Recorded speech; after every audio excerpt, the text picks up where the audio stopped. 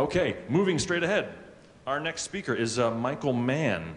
His talk is called The Hockey Stick and the Climate Wars. That's also, coincidentally, the name of his book. So please check that out. He is a distinguished professor of meteorology at Penn State. He's one of Scientific American's 50 leading visionaries in science and technology. You can tweet him or follow him at Michael E. Mann. Please do that because he likes to have lots of followers. And his haiku is it hot in here? Hold on a sec, let me check. Yes, it's hot in here. Please welcome Michael Mann.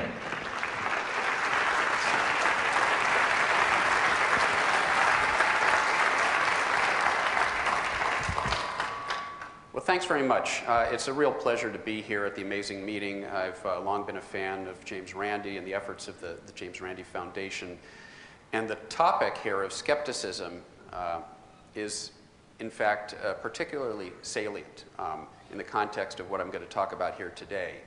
As we all know, skepticism in science is essential. In fact, the previous speaker mentioned Carl Sagan's book, The Demon-Haunted World. And in The Demon-Haunted World, Sagan described skepticism as the self-correcting machinery of science.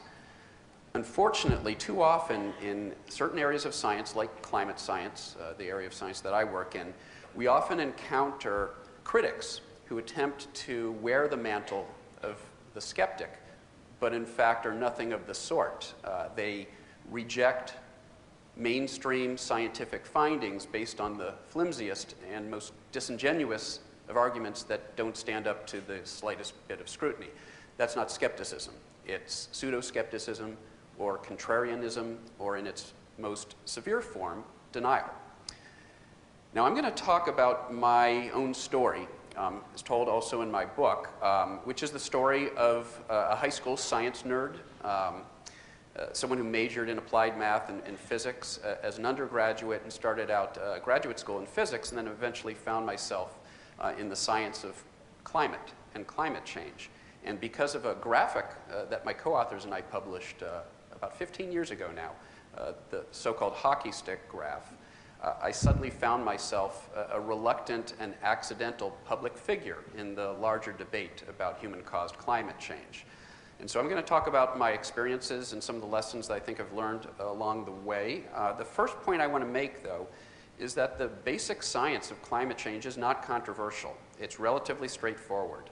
The greenhouse effect, the fact that certain gases in the atmosphere, like carbon dioxide, have a warming influence on the surface of the Earth, it's been known for nearly 2 centuries. Joseph Fourier knew that there was an atmospheric greenhouse effect, and mostly we've been refining our understanding of the various aspects of the science since then. But we've known about this for nearly 2 centuries. And it's also indisputable that we are raising the concentrations of greenhouse gases in the atmosphere. This graph was prepared a few years ago, and it's already way out of date because you have to draw another tick mark on the vertical axis. We've just crossed 400 parts per million CO2 in the atmosphere now, earlier this year. We think we probably have to go back about 4 million years to find CO2 concentrations that were that high in the past. And so we're engaged in a relatively unprecedented and uncontrolled experiment with the Earth. So that's really all you need to know. The greenhouse effect is basic physics and chemistry we've known about for nearly 2 centuries. We are clearly increasing the concentrations of these greenhouse gases in the atmosphere.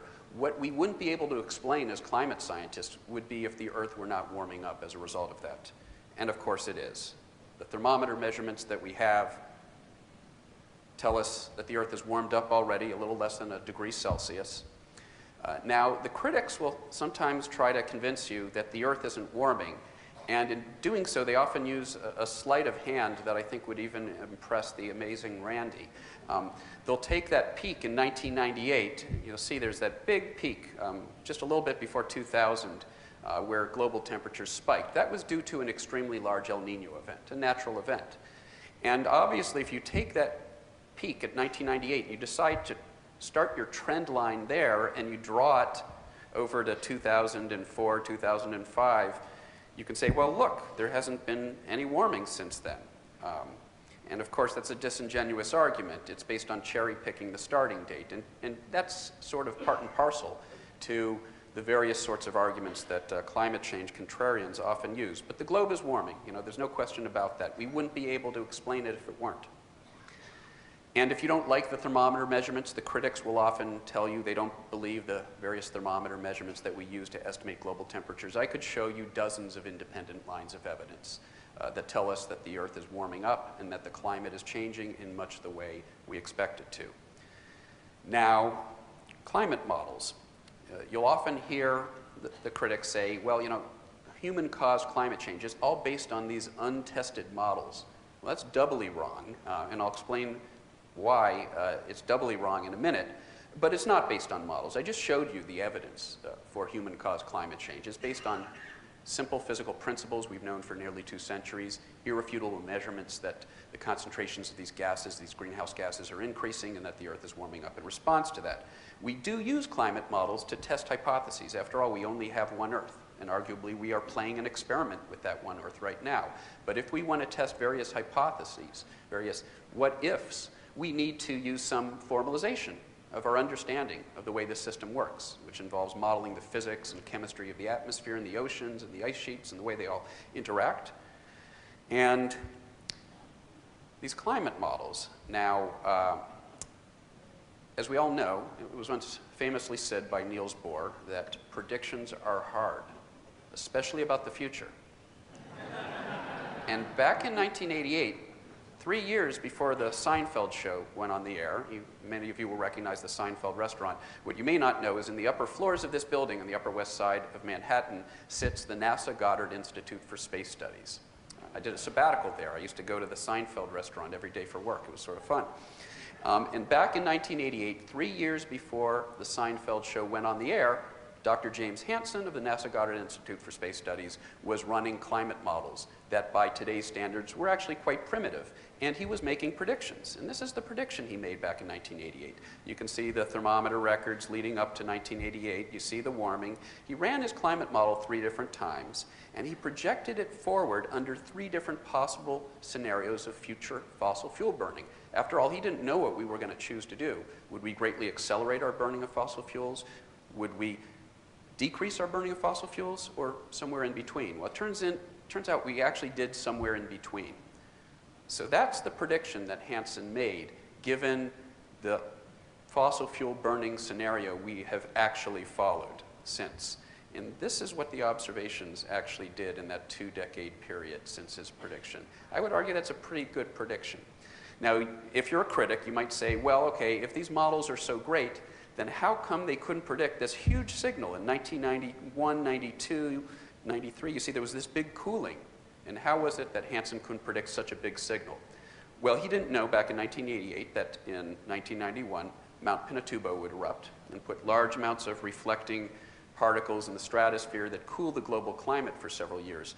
What he did know is that it takes about 6 months to 9 months for that aerosol cloud to spread around the Earth and begin to have a cooling influence. So he had time to do another climate model experiment, and he predicted more or less the cooling that was actually observed in the ensuing years.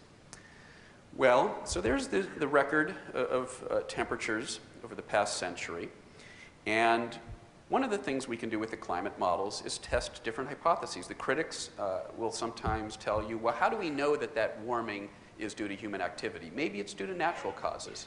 Well, we can take the climate model and we can put the natural causes in, like those volcanic eruptions that I just talked about, like the small but measurable changes in solar output. And when we put those into the climate models, that's what they predict. The globe actually should have cooled in recent decades if it were primarily the natural factors that were at work. It's only when we put in the impact of humans on the planet, particularly the burning of fossil fuels and the increase in greenhouse gas concentrations, that we can explain the warming that we've seen. Well, speaking of predictions, what about the future? What does the future hold? Well, in part, it depends on us.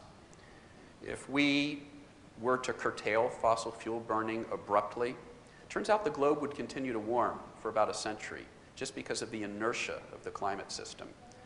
But in that scenario, we would probably warm less than another degree Celsius, And if you see where we started, on this scale, we started at about -1. So +1 on the vertical axis represents a 2 degrees Celsius warming, about 3.5 degrees warming relative to pre-industrial time. Many scientists who study the impacts of climate change tell you it's that 2 degrees C warming where we start to see some of the most severe and potentially irreversible effects of climate change. So if we were to stop burning fossil fuels right now, we would most likely avoid crossing that 2 degrees C threshold. On the other hand, if we continue with business as usual, if we follow the historical trajectory forward as India and China and other developing nations come online with their fossil fuel economies, then we will probably see something closer to that red curve by the end of the century, somewhere between 3 to 4 degrees relative to 2000, so 4 to 5 degrees Celsius warming of the globe relative to pre-industrial time, 7 to 9 degrees Fahrenheit warming. More warming than that over land, because land warms faster than the ocean, twice as much warming in the Arctic. And if you care about Arctic sea ice and polar bears and that rare environment, we are seeing even faster changes take place there. In that scenario, as I alluded to, the impacts would be quite large. And in the words of James Hansen, we would be leaving our children and grandchildren a fundamentally different planet. It will not be the planet that we grow up on.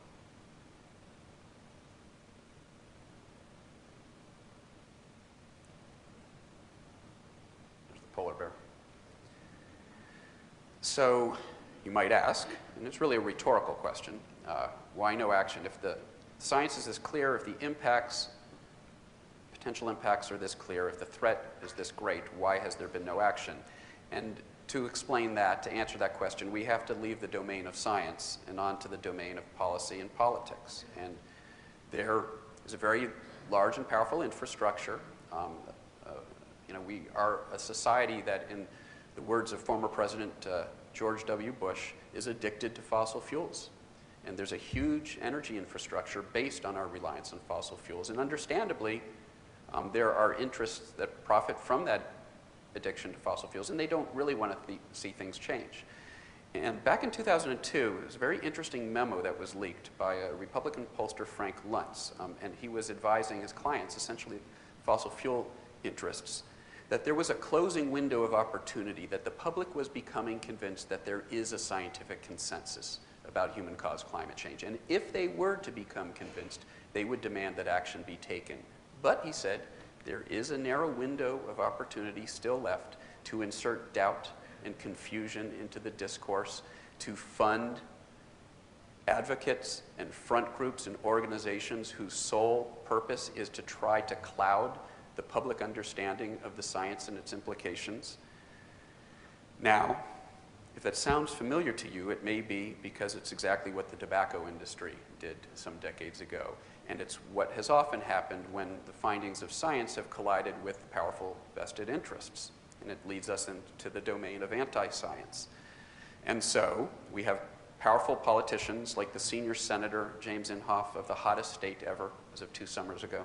Oklahoma became the hottest state ever. And that summer, James Inhofe, who has declared climate change to be the greatest hoax ever perpetrated on the American people, was set to give the keynote lecture at the annual conference in Washington, D.C. of the Heartland Institute. It's their climate change denial conference. And he was their keynote speaker. Unfortunately, he had to cancel out at the last minute.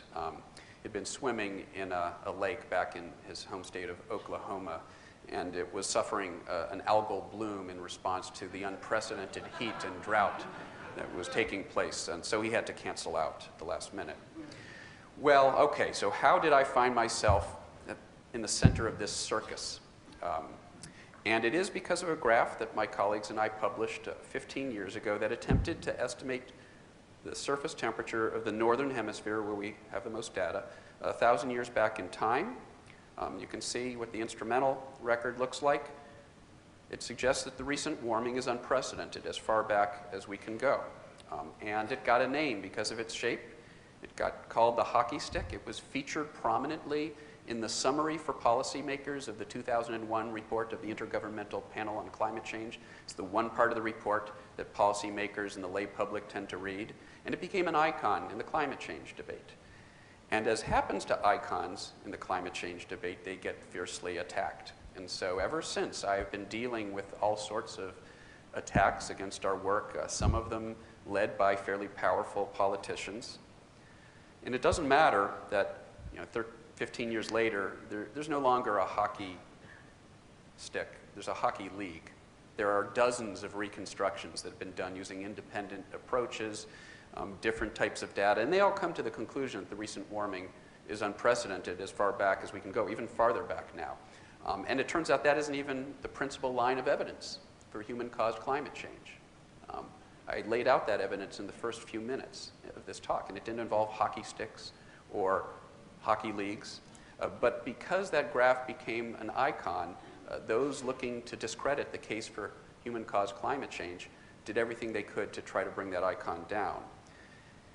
Well, just a few months ago, it turns out there was a new study published, the most comprehensive analysis of this sort ever performed. I think it was 72 authors from 30-something different countries, or 30-something different institutions from 20-something different countries, using all of the data that's now available in the public domain, and they performed their own reconstruction of temperatures over the past 1,000 years and beyond. And really, in a stunning development, what they found was, well, actually, they got the same answer that we had gotten 15 years ago. You can see the two compared there. Well, in fact, a few months ago, another group attempted to reconstruct temperatures even further back, and they found the abrupt warming of the past century potentially to be without precedent as far back as the entire period since the last ice age. Now, what gets interesting is if you plot the projected warming over the next century under business as usual fossil fuel emissions on this scale, that's what you get. That's what we're looking at. So as I've already alluded to, we've seen that the science has become politicized, that there are organized efforts to attack the science, to undermine the science, often by trying to discredit the individual scientists like myself. Some call this a politicization of science. I think it's something worse. I think it's the scientization of politics, which is to say science being used as a political football in our political discourse. And if you don't like the facts as found by the U.S. National Academy of Sciences or all of the scientific societies in the U.S. That deal with the science of climate change, the American Chemical Society, American Physical Society, the American Geophysical Union, and on, 30-plus different societies, or the national academies of all the major industrial nations, which are all on record. Climate change is real, it's caused by us, and it represents a threat if we don't do something about it. If you don't like those facts, heck, there's a whole cable network for you that is willing to present an alternative reality where the laws of physics don't quite work the way we thought they did. And I think that's pernicious, and it's damaging to the discourse. Now, so let's flash forward a few years back in 2005. Joe Barton, the chair of the House Energy and Commerce Committee, and I'm sure it's a total coincidence, he was the largest recipient of fossil fuel money in the entire U.S. House of Representatives. And he decided to send me a letter. Well, actually, it wasn't a letter, it was a subpoena. He subpoenaed all of my personal emails and those of my two senior hockey stick paper co-authors from our entire careers based on the fact that he had read a criticism of our work in that bastion of scientific accuracy, the editorial pages of the Wall Street Journal, and used this as a justification for an open-ended fishing expedition, demanding all of our emails, again, from my entire career, looking presumably for something to discredit us with. Now, this was before Joe Barton had really become a household name, which he did 5 years later with his infamous apology to BP, nicely captured here by Tom Tolles, the Washington Post cartoonist. But this did get some attention back when he came after us. Not the sort of attention I think he was expecting. Barton's efforts were denounced by scientific groups like the AAAS, the American Geophysical Union, the journal Nature, all blasted what they saw as a transparent effort to intimidate scientists whose findings might be inconvenient to certain special interests that fund the campaigns of folks like Joe Barton. New York Times, Washington Post, even the Houston Chronicle all editorialized,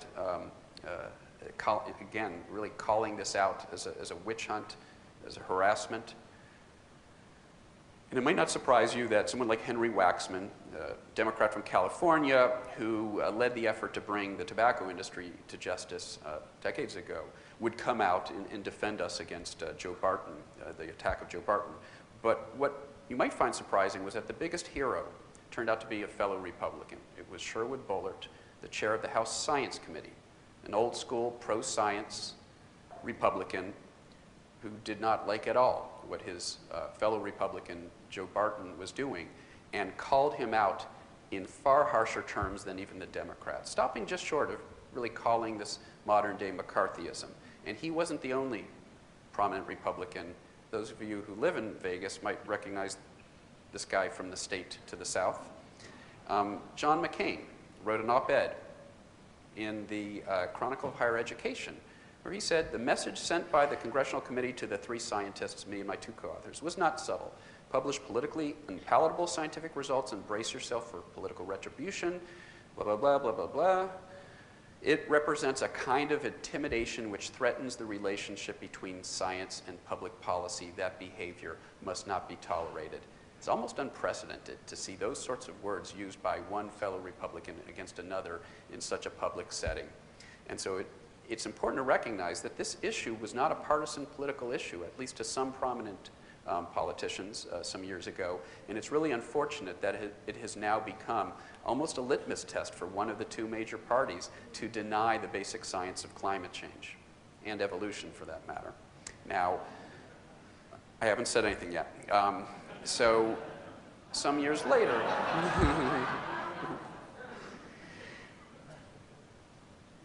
more recently, back in 2009, in the lead up to the Copenhagen summit of December 2009, and I'm sure that was a total coincidence, suddenly there was this manufactured scandal, and it appeared in sort of the right-wing media and eventually into the mainstream media. It got labeled ClimateGate. It was based on thousands of emails between various climate scientists, including those between me and colleagues of mine, that had been stolen. And individual words and phrases had been taken from those emails and used and put up on the TV screens and used to try to make it sound like scientists were fudging the data, like scientists were engaged in some sort of impropriety. The delegate from Saudi Arabia at Copenhagen said that these stolen emails demonstrated that climate change is not real and it will fundamentally prevent any possibility of progress here in Copenhagen, something to that effect. And Sarah Palin at the time wrote an op-ed where she sort of repeated a lot of the myths. One of them involved the fact that a scientist had used the word trick in one of their emails. It was an email that I received. And clearly, our detractors said, scientists were trying to play a trick on the public. When, you know, this audience, most of you are familiar with the lexicon of math and science. We use tricks all the time to solve problems, difficult problems. It's a clever approach to solving a vexing problem. But to our detractors, it revealed that the entire science of climate change was just a trick to fool the public.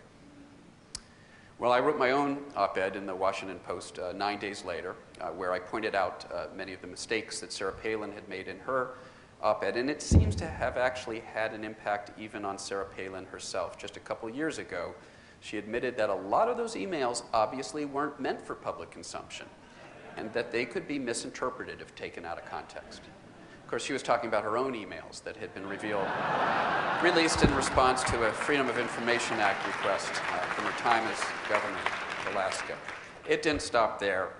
James Inhofe, who you'll all remember, had a list, put together a list. It wasn't 57 climate scientists like the movie The Manchurian Candidate, but he did come up with 17 climate scientists who should be prosecuted for perpetrating the hoax of climate change as revealed by these stolen emails.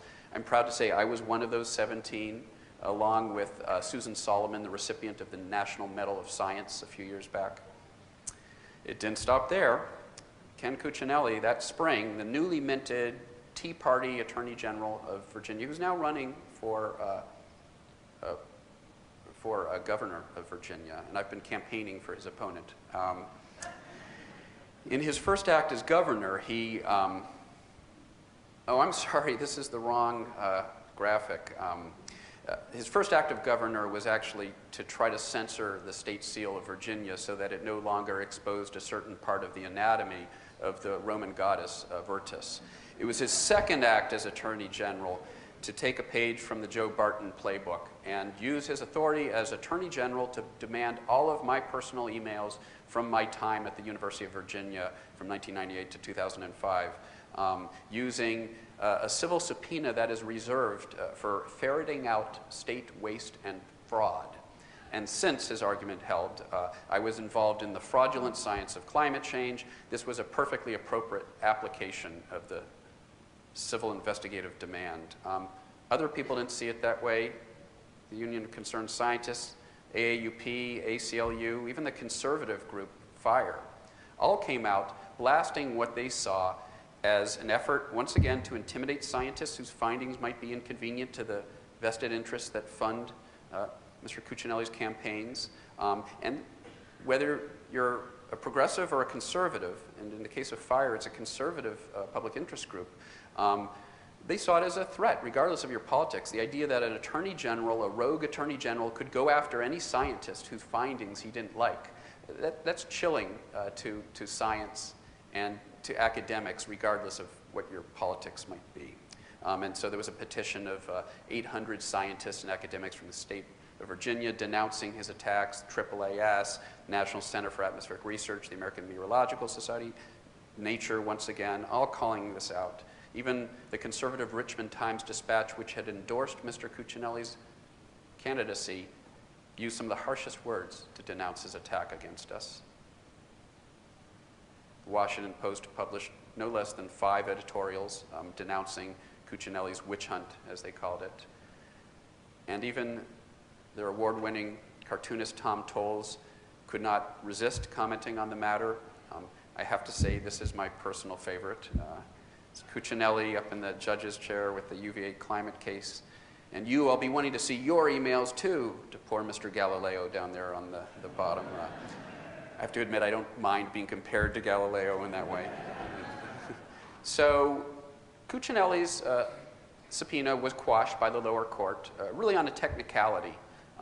In the 40-page filing that Cuccinelli had made to the court, he had forgotten to provide evidence of any wrongdoing on my part. And so the judge rejected it.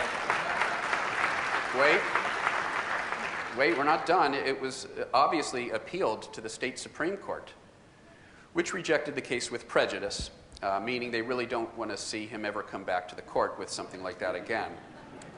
But that wasn't the end of the battle. As Republicans remained poised to retake control of the U.S. House of Representatives, they very clearly telegraphed what they were going to do. One of the first things they were going to do was use their authority to hold a whole new set of witch hunts, show trials, putting climate scientists like myself in the hot seat, denouncing us, attacking us, discrediting us. And I think they would have gone through with it if it were not for the fact that members of their own party, once again, Sherwood Boehlert, you may remember from earlier, now unfortunately retired. He was going to face a challenge from a primary opponent funded largely by a pair of brothers from Kansas. And so he decided not to run for re-election. But as a pillar of the Republican Party, he was still making his views known, and he wrote an op-ed in the Washington Post where he warned his fellow Republicans, his party, that if they chose to go down this road, they would risk forever being the party of anti-science, and they better not go down that road. And it turns out they didn't hold those show trials in the end, and I like to think it was because of people like Sherwood Boehlert, members of their own party, who reminded them that science should not be a political partisan issue. And sort of emphasizing that as this quote from Edmund Burke, which really should say, all that is necessary for the triumph of evil is that good men and women do nothing. And I think you can see that in my own story, that there were politicians of conscience on both sides of the aisle that came forward when they saw science scientists and science itself under attack in this way. Well, so what does that mean? It gives me some optimism. I'm optimism that we will meet the challenge. And what do we need to do to meet the challenge? Well, you know, there's a worthy debate to be had about how we go about solving the climate change problem, how we go about stabilizing greenhouse gas concentrations, how we incentivize the shift away from fossil fuel burning that will be necessary to stabilize the climate. And there is room at the table for conservative views and progressive views. There's a group of conservative Republicans now that, rather than rejecting the science, are embracing the science and saying we can find a free market solution to dealing with this problem. And I think that's great. I think that's a worthy debate to be having. What isn't a worthy debate to be having is whether or not the problem even exists. And let me finally end on a somewhat personal note, because climate change is often framed as a problem of science or economics, cost-benefit analysis, or politics, policy and politics. But not often enough, in my view, is it framed as what it truly is. It's a problem of ethics. And in particular, to me, intergenerational ethics. Now, this is my daughter, and she's walking underneath a polar bear. And no, I'm not torturing my daughter here. At the Pittsburgh Zoo, they have a plexiglass tunnel where you can go underneath the polar bear feeding pool. And if you happen to be involved in an NSF-funded project to develop a climate change outreach program for zoos and aquaria, and you know the manager of the zoo, you might be able to get him to throw the fish in the pool when your daughter's walking underneath, which is what's happening here. But on a more serious note, you know, I'd hate to think that my daughter would return to this zoo decades from now with her children, maybe even her grandchildren, and point to, you know, these magnificent creatures and talk about how they used to exist in the wild. But we literally melted their home, and so now this is the only place they can be found. And that's, of course, symptomatic from a much larger array of very damaging effects we'll see, whether it's water, food, national security, the economy, if we continue on this course that we're on. And so fundamentally, it's a question about what sort of world do we want to leave behind for our children and grandchildren. Thank you very much.